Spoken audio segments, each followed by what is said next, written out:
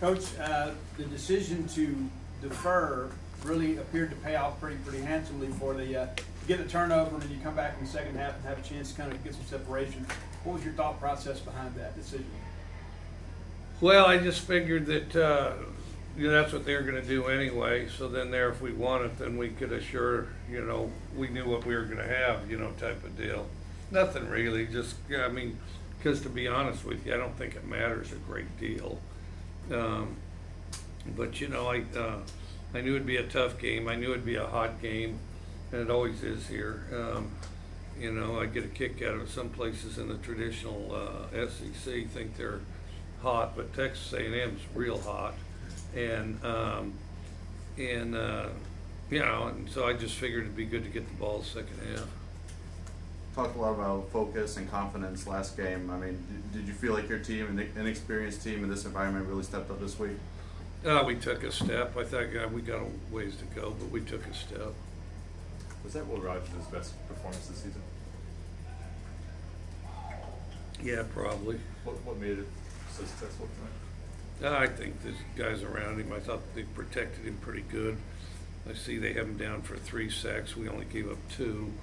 One of them should have never happened, but I thought we protected him pretty good. And I thought, receivers got better at making plays. What do you think that Will, just in his own right, specifically needs to improve on moving forward? I think just continue to elevate and adjust to the players around him and what they're going to do, which is tough because it's a moving target. And I think he did a better job of, mastering some things as far as being aware of the backside, being aware of their leverage, being aware of their numbers, and not forcing plays into bad looks, type of thing. How big was it for you guys to come in here on the road and get a win over a good ranked opponent? It's good. I mean, it's always good. Heck, it's always good to win in Kyle Field, and I've done it more than most people have. So it's awesome to win in Kyle Field. Kyle Field's one of the greatest. I'd be willing to hear your list if you wanted to offer it, but of better stadiums to play. But if this is below the top 5, I mean, you're going to have to get another line of work because it's not going to get better than this. I remember a lady. She lived in San Luis Obispo, California. Lived there her whole life. She said, "I'm tired of getting. I can't wait to get out of this little town. This little hick town." Because it's going to be so much, thought she's going to go to the big city, thought she's going to go somewhere more scenic. It doesn't get much better in San Luis Obispo, California. So it's a little bit like Kyle Field stadium environment-wise, I'd like to get better in Texas A&M. Good luck with that as far as game day environment, Coach McCapole is not only leading your team, but is among the best receivers in the Southeastern Conference. What has made him so successful in this offense? He's a polished guy. He was a polished receiver and route runner when he got here. We were very lucky to get him. We recruited him out of high school, Washington State. He told us no, stayed close to home, and then decided he wanted to catch more balls, and knew that we'd thrown it a lot at Washington State, so he came with us here. But what he provides is a good example and a good sort of how-to as far as running routes and finding space and things like that. And I do think that the example that Mackay sets has helped elevate the other receivers around there, because that's one thing. He and Jameer, for example, have both run a lot of routes. I mean, and they're not the biggest, they're not the fastest, they're not the strongest, but somewhere around junior high, they're having those passing leagues every day. And, and I'd love to see, the whole Southeast get those 7-on-7 leagues going, and then I think there'd be a ton of receivers in there because we have really talented guys, we have really fast guys. I think you'd have a lot more polished guys, and I think it would, it may be the greatest receiver place in the country if they did that. Like a number of the Aggies players, they played 7-on-7 all their life, and they kind of look like it too, some of them, when they catch the ball. Coach, you went over to the defense right before that final possession. What was your message to them? What did you say to them, and how big was that play by Pickering? So, went to the defense, and what happened then? What was your message to them before that final possession on defense, and then the play by Pickering? How huge was that? Just try to keep it simple. You know, I think you get in these exciting, these intense emotional games, and guys will try to make more out of it than there is. And I got something in my throat, but they'll try to make more out of it than it is. And you know, if you can settle everybody down and they just take it kind of one play at a time. I mean, I know that's easier said than done, but just kind of unify the group attention and focus a little bit. I think it helps you, you know, just do routine basic things instead of a bunch of people running around frantically. Did your team do a better job not overthinking today? I think that, you know. Yeah, so we definitely did a better job of not overthinking. We did our share of it. It was an improvement. We're not there yet.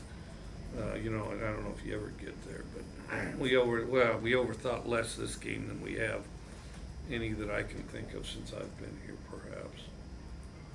What did you like best about what your team did tonight to win this game? Played together, hung in there, didn't, you know, struggle with the emotional ups and downs, you know, bounced back, responded quickly. Coach, special teams issues kind of happened again this week, and you won the ball game, but what are your concerns at this point in 3 straight weeks? Is it a matter of depth at this point, or how would you kind of describe the fact that you're having these issues in special teams? I don't, you know, I think we just got to work through it. You know, I'd have to see the film. I mean, a lot of that happened quite quickly. You know, if we can kick the ball through the uprights in practice, we've got to be able to do it during the game, because same uprights, same everything. I don't know. I just have to see it on film. I mean, there were some penalties, so I don't know what that looked like. You guys see it before I do, and you have a TV set sometimes. I don't know. I thought we should have kicked it in the end zone one time. We didn't. I don't. Gosh, I can't remember all of them, to be honest with you. Punted it pretty good once or twice. That one guy punted it a mile. Yeah. Coming into this game, back-to-back losses, I mean, do you think there was a little extra motivation to get a win going into the bye week? Yeah, maybe. I felt like we should have won those last 2 games too, and you know, and to be honest with you, even though I didn't think we played as well as we can, I thought we played well enough to win. We just didn't win, you know. Was the 2-minute drill before halftime, was that about as best as you've seen this offense click 5 plays in the 5 yards? The last part of the sentence said, click what? Was it the best you've seen this offense maybe click this season? It was 5 plays, 75 yards, and a touchdown. I don't know. We've been doing some of that in the 4th quarter. I guess it was in the 2nd quarter. It was the best. Oh, hey, how you doing? Congratulations. Yeah, appreciate it. Yeah. Coming in here and winning is a big deal. The last time you was here, you won it on the last play. Yeah, I'm glad you weren't coaching today. Heck, yeah, we gotten 4 of them. They're tricky. Yeah. They make it tricky here. They're loud and enthusiastic.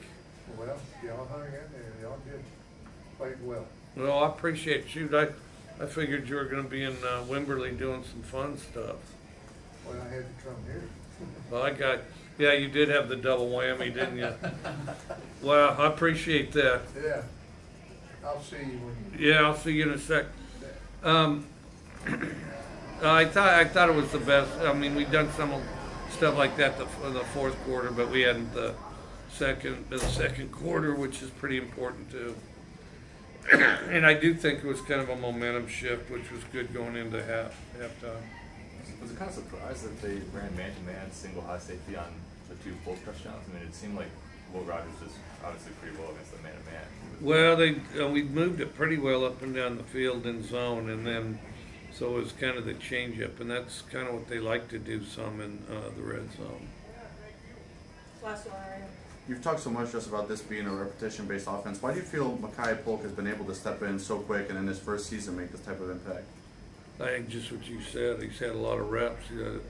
I don't, other than maybe Jameer, he's had more reps running routes and catching balls, you know, than anybody else on the team. I mean, you know, it didn't just start when he got here, like in the off season, nothing like that. It started somewhere around 7th, 8th grade, as they have all those passing leagues which go year round, and you know, and catching balls year round, year after year. I don't know how many thousands more balls, thousands, and